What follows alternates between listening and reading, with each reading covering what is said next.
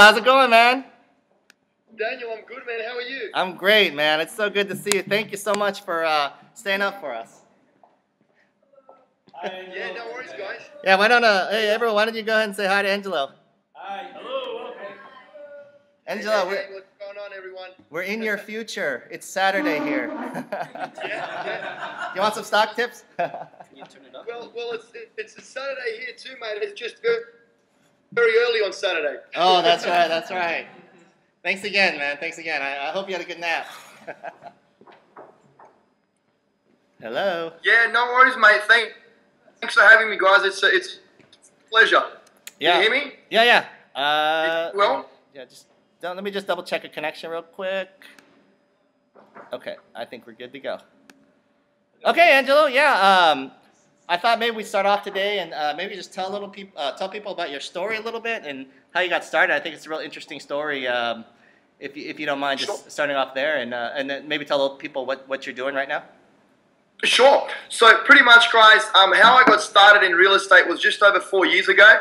I quit school at a very young age. I was only 14 years old when I quit school. And the reason why I quit school was to, chase my dreams in becoming a professional soccer player, which I did achieve at the age of 18. I actually played professional soccer in Hong Kong for 6 months. Nice. So that was a dream come true, as you can imagine. I mean, there's a lot of kids out there, dreaming to become professional soccer players that never become a professional soccer player, and I actually did. Wow. Now, unfortunately, can you hear me? Yeah. Yep. Yeah. Unfortunately, things didn't work out there, and I kind of left Hong Kong and I moved back to Australia. And when I moved back to Australia, I just decided that I had to find something else in life because I didn't think that playing soccer any further would give me the lifestyle that I wanted, because I just thought there's just too much competition out there and I won't achieve the level of success that I was hoping to. So, without having any formal education whatsoever, I, went out to try and find the job. And the only job that I could find was, labouring on a dirty construction site in commercial buildings in downtown Sydney. Right. So I was pretty much labouring for a good 2 years. And, the life-changing moment came to me when I got given a book by a good friend of mine, which was Rich Dad Poor Dad by Robert Kiyosaki. Okay? And as soon as I read that book, that just kind of brainwashed me. And it started...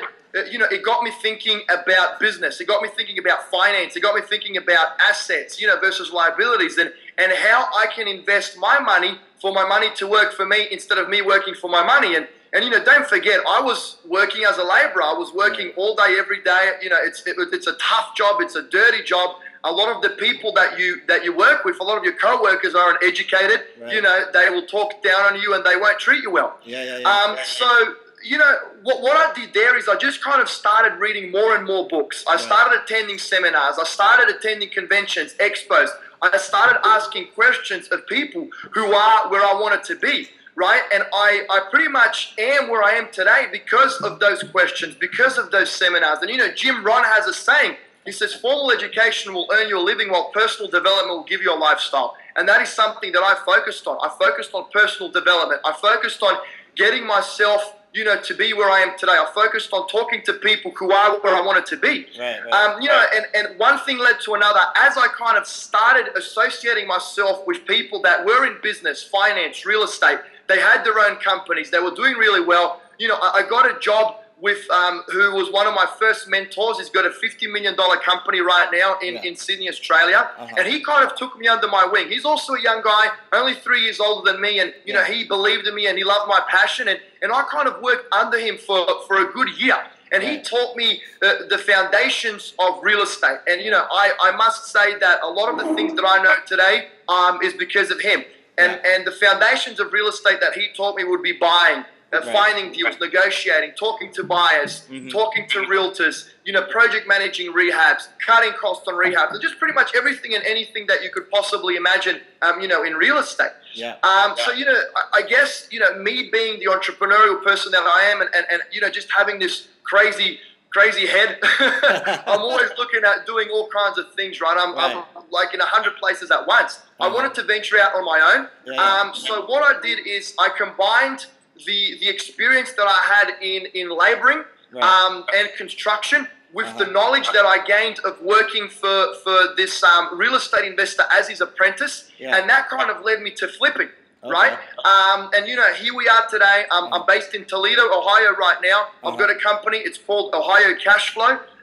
We buy rundown, distressed properties. We fix them up to a great standard. We've got in-house property management that gets the properties tenanted. And then we pretty much work with investors from all around the world. East Coast, West Coast, UK, Canada, Australia. And we sell them, turnkey properties predominantly here in Toledo. But in the very near future, we're looking at expanding, further into Ohio, potentially franchising out into Michigan and Indiana.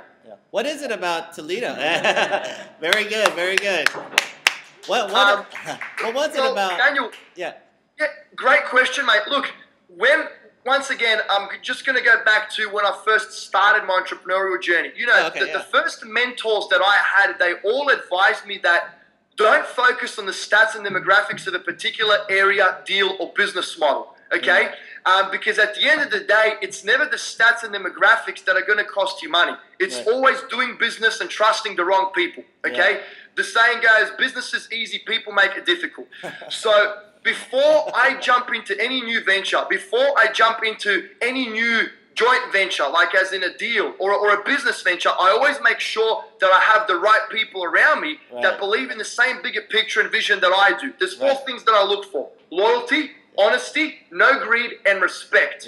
Okay? I'll repeat them. Loyalty, honesty, no greed, and respect. Once I find people that possess those four traits, then and only then will I start to look at the actual stats and demographics of a particular deal, area, or a business venture. Right? So in this case, Toledo, when I moved to the US, I had no bloody clue where Ohio even was. Not to mention even Toledo, right? But I made sure that I established the trust and relationships with key people on the ground that are going to be my foundation of whatever it is that I'm looking at doing here. And at the time, I was just looking at investing. Ohio Cashflow, the business that we've got right now, that kind of evolved as I continued growing my relationship with all of these individuals. So that's the short answer to Toledo. Why Toledo?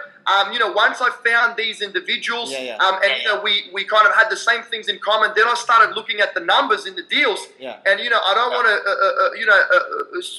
to talk too much about my market and where I work, because that's not the point of this interview. But what the reality of the fact is, mate, I have not found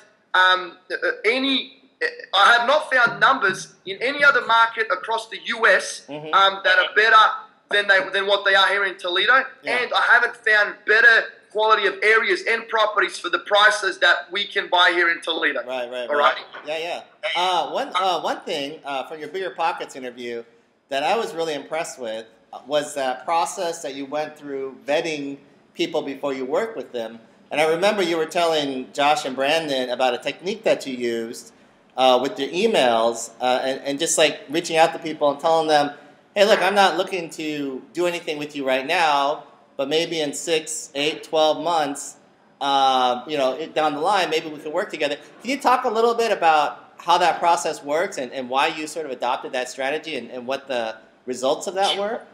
Sure, Daniel. Great question. Well, mate, look, trust, okay? Trust is the key word here. Trust is built over time, not over one phone call, email, Skype call, or meeting, okay? So, I strongly believe, and unfortunately, here in the US and when I was in Australia, there's a lot of people looking at making a quick profit, okay? And us as real estate investors, in order for us to get to where we need to be, right, buying 1 or 2 properties from someone is not going to give us financial freedom, okay? If you're purchasing properties in the Midwest, you have to buy 10, 15, or 20 properties. And once you buy these properties, you still need those people on the ground to hold your hand throughout the lifetime of the investment. So anyone looking at just selling you 1 or 2 properties very quickly is not the right person that you want to be doing business with. Because as I said, you need someone that will be willing to hold your hand throughout the lifetime of the investment and that will be there for you 5, 10, 15 years later down the track. If they're not going to be there for you, well, at least they have to have a good infrastructure wherever they are, so that infrastructure can assist and continue serving your needs moving forward. So that's kind of the basis of that question that I believe that a lot of investors should pop is, are you willing to spend enough time building trust and relationship, trust and relationship with me before I make that next step, before I make that decision. 6 months, 9 months, 12 months from now. Yeah. And to be honest with you, any genuine operator and anyone that is not looking for a quick profit, that is indeed for this business for delayed gratification, will say, of course, I'm more than happy to spend that time and build that relationship with you. Because don't forget, mate, we're talking about someone's life here. I know this because I've got fellow Australians that, you know, have horror stories of them losing their lifetime savings here in the US, trusting the wrong people. So spend the single day asking me about what do I think about a particular area, and I say, you're getting it wrong, guys. You have to make sure that you have the right people and that those right people have your best interest at heart. You know, and look, I can tell you this, mate, real estate is going to be a roller coaster ride. There's going to be many ups and downs, okay? But at the end of the day, you want to have the right people that have your best interest at heart, that are going to communicate with you properly, and that will make sure that they eliminate any hurdles that eventually come, you know, on that journey. So, you know, as I said, going back to what you initially asked, it's a great question just to eliminate the non-genuine professionals looking for a quick profit. And I believe that 99% of them will be eliminated with that one question, because no one is willing to wait to build that relationship. They all want to make money, and they all want to make money now. I've actually, I started adopting that technique myself when I started reaching out to operators. And I just borrow it straight from your book, and I tell them, hey, look, I'm not looking to invest next week, but maybe 6 months from now, 9 months from now, a year from now, if we build the right relationship, this might be something I'm interested in. And I feel like, I think that it helps to sort of unearth motivations quickly. You know, you can kind of see what type of responses I get from that, and that sort of lets me know where they're at in terms of what they're thinking about. Oh, definitely, mate. Definitely. I mean, it's a very powerful question. It's one that I've used. And look, you know, I guess I get a lot of people kind of also pop that question up to me now when we look at working with investors. And look, a ton of investors, unfortunately, mate, a lot of people want something for nothing these days. And as much as I want to help everyone, you know, I really go out of my way to do as much as I can, but mate, having 4 full-time staff to run 3 different business ventures, I mean, I get over 100 emails when I wake up every morning. It's just not feasible for me to help everyone with my advice. So, you know, I can kind of eliminate people that I know that are just trying to suck as much information out of me as possible, but don't really have a genuine interest in working with me or our company or whatever it is that we're doing. So, you know, that's another thing that operators like myself have to look out for too, because there is a lot of people, mate, out there that you know, want a lot of information, but they don't have a genuine interest of working with you. And as I said, mate, you know, right now I'm looking at helping myself and helping my business and helping the people around me before I go out and save the world. You know what I mean? You have to make sure the business is strong first before you can help out other people. Of course, mate. What have been some of your success stories or experiences working with overseas investors? Like, how's that gone, and how's that process been? Yeah, mate. Well, look, we're only a young company, Daniel. We only started Ohio Cashflow in April of last year. I mean, we've got a handful of investors. We've got around 7 investors on board, 11 properties that you know, we've sold thus far on the management. And what we've created thus far, mate, is a huge hype and buzz. I mean, people are banging down our door wanting to work with Ohio Cashflow because, I mean, I believe we offer one of the best products out there. I don't know anyone in the country that offers turnkey properties at market or below market value, right? And I also don't know anyone in the country that turns down more investors than they take on. I mean, we have turned down over 15 investors in the last 6 months. And I mean, the reason for that is, mate, you know, I believe that we're your eyes and ears, heart and soul on the ground here in Toledo. And if someone can't trust us, well, do not invest with us, right? And that's what I always tell everyone. You know, and I guess at the end of the day, if someone wants to be too involved with the process, I also suggest that they should just do it themselves. It's pointless investing for a turnkey company if you want to be so involved. So, you know, we kind of have to evaluate certain investors and see if we're a right fit for them. Yeah, that makes sense. And as I said, we're known for not for turning down more business than we take on. But mate, look, UK investor on board. He's bought one of our turnkey properties. We've done a joint venture thus far on an A-class retail flip. We're just about to close on that property on Wednesday. He's going to make a nice hello. $10,000 cash lump sum profit. Look, mate. Everything we do is very limited. Right. So every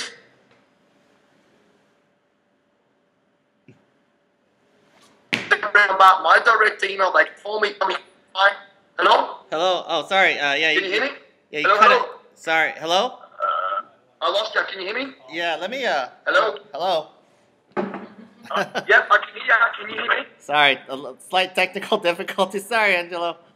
Hey, can I call you? Can I call you right back? Sorry about that. Can I call you right back? I'm gonna change Wi-Fi's. Yeah, sounds good. Let's start. Yeah, I'll call you right back.